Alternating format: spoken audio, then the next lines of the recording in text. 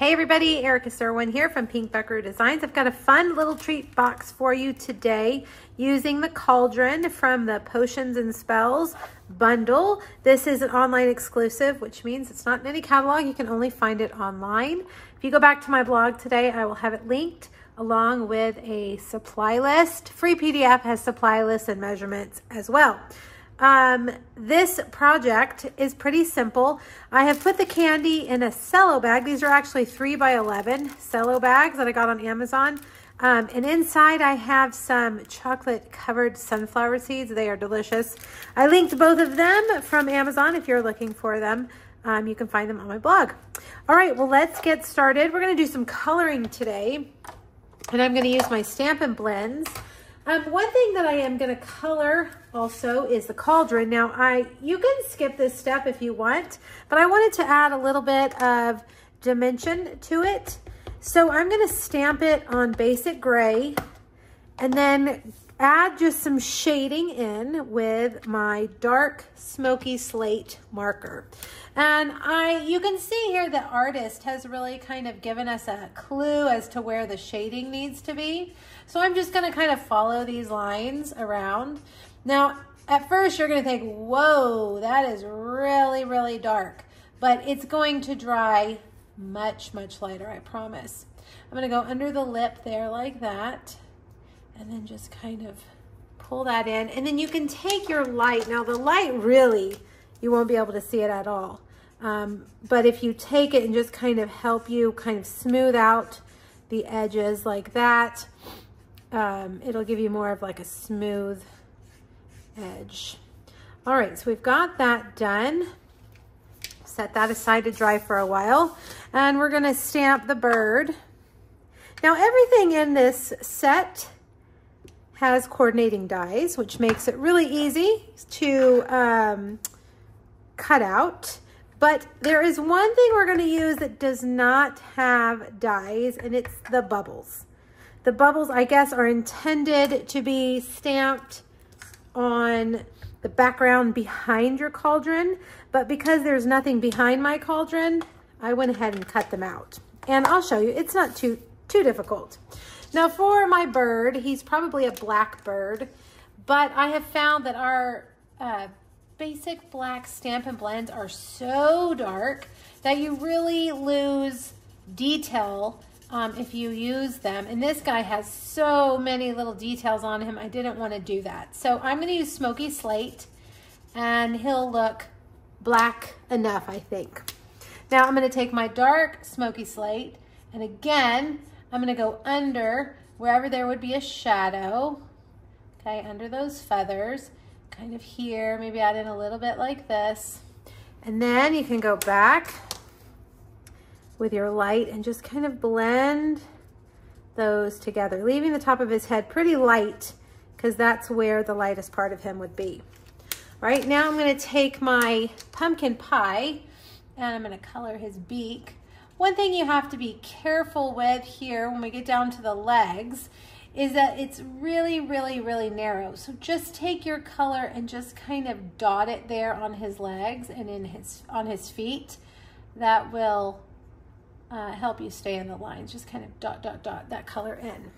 All right, while I have my pumpkin pie out, I'll start coloring my books. I just kind of went with Halloween colors. So of course this is pumpkin pie for this bottom book.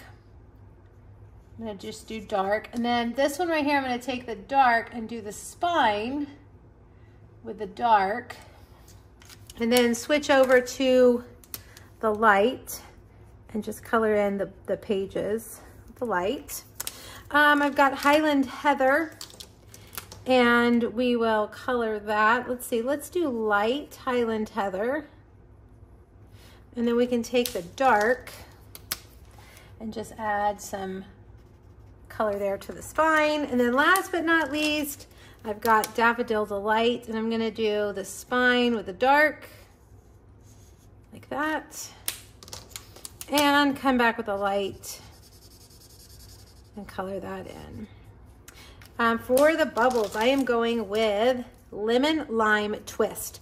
And I'm gonna start with my light lemon lime twist. And like we did with a bird, I'm just gonna give them give it all just a full coating. Now you'll notice when you look at this image, there are bubbles here that are separated from the main image. I'm not gonna color those because we're not gonna cut those out. We're just gonna cut out this kind of solid cluster here of bubbles.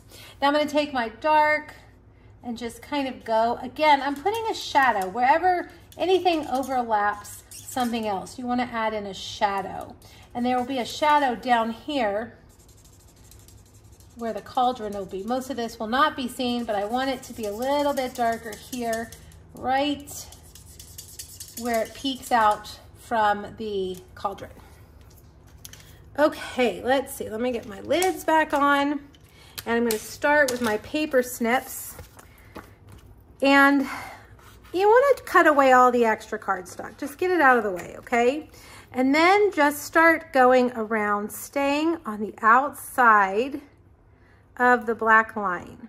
Just a tiny little hair away from that black line. And that's going to create a white border, very narrow white border on the outside of your image. And if you're like me and your cuts aren't perfectly smooth and rounded, it will deceive the eye because your eye is only going to see that black line. It's not going to see all the white part on the outside. All right, so we've got that. Now let's bring over our cut and emboss machine and we will cut out the rest of this. I think we can run them all through at the same time and take a look at the cauldron. You can see now how that color has lightened up significantly. There's some other choices in here if you want to play around with the design. There's a black cat. There are several little bottles, like potion bottles, which are really cute. And I have used all of them on different projects, so make sure that you go back to my blog and check it out because there's lots of things for you to see there. I'll have 5 total potions and spells projects for you. All right, carefully lay on that top piece, run it through. There's our cauldron and our book and our bird. Okay, let's move that out of the way. And I'm gonna just set these up here because let's make the little box part that goes on the inside. You're gonna need a piece of basic gray that is 4 by 4. On one side, you're gonna score it at 1.5 and at 2.5. Is that right? Yes, 1.5 and 2.5.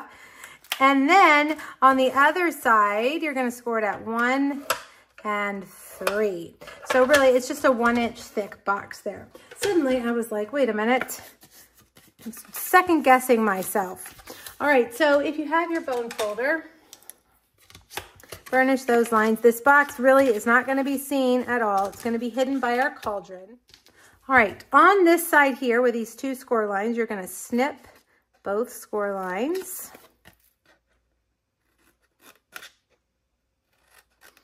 Like that.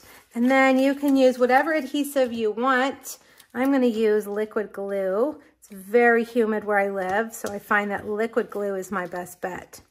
Put glue on those middle tabs, fold them up into one side, and then fold the other side over, put adhesive on those inside, and then you just wrap it around like it's giving it a little hug. Okay?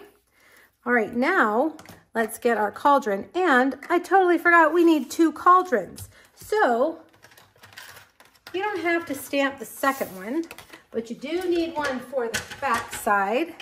So let's just cut that out real quickly. If you want to stamp it, you can. It'll be extra cute. But I just did the front side. Okay, so there are your 2 cauldrons. We're gonna take our little box. I'm gonna put some glue here like that. And I'm gonna set it right in the middle. You want it in between, basically in this section right here, okay? And then get your other cauldron, your fancy cauldron, put it up here like this. Now, it's gonna probably require you to stand it up, make sure it's not wobbly. You wanna make sure that the legs are all the same. And there you go. All right, now for the bubbles, I'm gonna just put a thin line of glue right there and adhere that there. Before I forget, I'm gonna add some Wink of Stella. Wink of Stella is like a glitter pen, and it really takes your project up a notch. And we definitely think our little bubbly potion is sparkly. All right, let's get dimensionals. And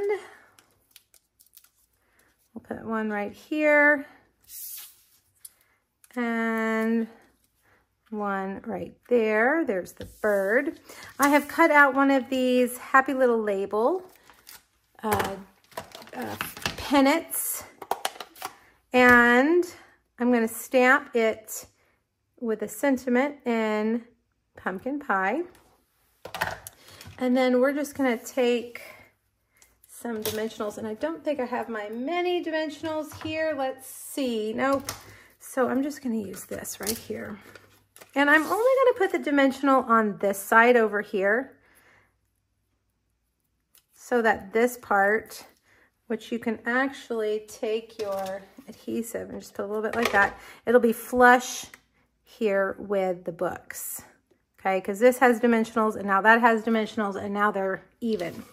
All right, and then all you have to do is take your cello bag. Let me show you. Fill it, and don't overfill it because then it won't fit. They look like this. Fill it up to about right here, and then tie it with your, this is petunia pop ribbon, and then cut the top off, and there you go. Of course, you can use any candy you want. It's July right now, and there are very limited choices when it comes to Halloween candy. So I went with what I had. All right, you guys, have fun. Check my blog for the links to the things from Amazon, as well as the supply list and the measurements and the 2 other potions and spells projects. Have fun stamping. Bye.